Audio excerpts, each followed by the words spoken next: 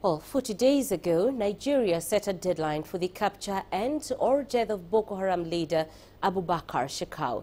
That deadline has come and gone, and the insurgent leader is still alive and at large. It's not the first time such a directive has failed. CGTN's Kelechi Emekalam sought the views of a Nigerian security consultant on the implications of deadlines in counter-insurgency strategies.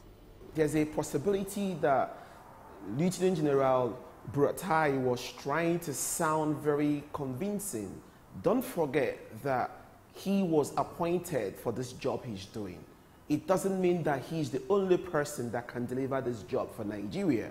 So you've got other people that are equally good or even better than him that are on the sidelines. So obviously he could be saying this to reassure the presidency or Mr. President that appointed him that he's got the capacity to deliver Abubakar Shekau in the next 40 days. Now, what's the effect of unfulfilled deadlines in the counter-insurgency strategy?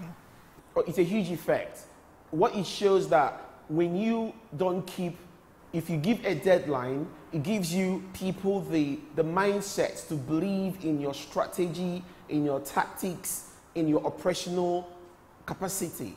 So it gives the public the assurance. It gives the person that appointed you, being Mr. President, the assurance that you're on top of your work. So to give a deadline is very positive. However, giving a deadline that you're not going to be able to keep is worse than giving a deadline at all. Because what it does, the public will lose confidence in you.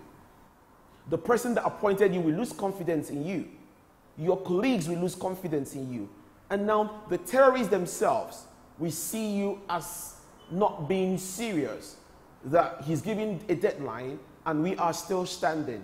Why does it seem like Shekau is so elusive to catch?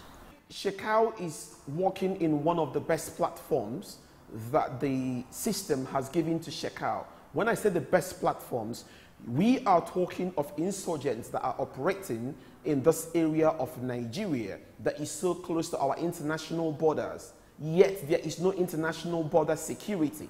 There is no identity system in society. So it means that Mr. Shekau can come in, have his meetings with his high-rank officers, and go back to wherever he comes from. So without proper national border security, it makes Shekau's life so easy. That's number one. Number two, apart from the soldiers or the foot soldiers of the terrorists, you've got other soldiers that we call the sympathizer soldiers. These are people that are not Boko Haram elements, but they have this kind of sympathy for Boko Haram based on A, it could be based on their culture. Two, it could be based on religious beliefs. Number three, it could be based on injustices that they believe that the government or the society is doing against them. So they could see those terrorist leaders as revolutionary fighters to them.